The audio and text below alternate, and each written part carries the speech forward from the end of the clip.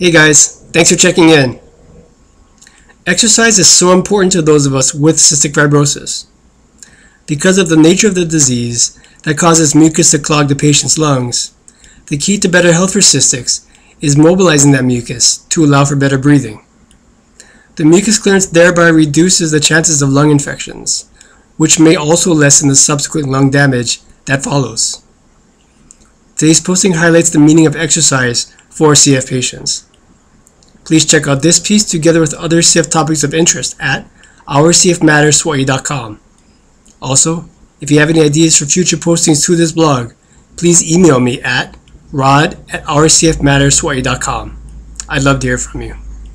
That's all I have for now, and I'll see you next time. Live life.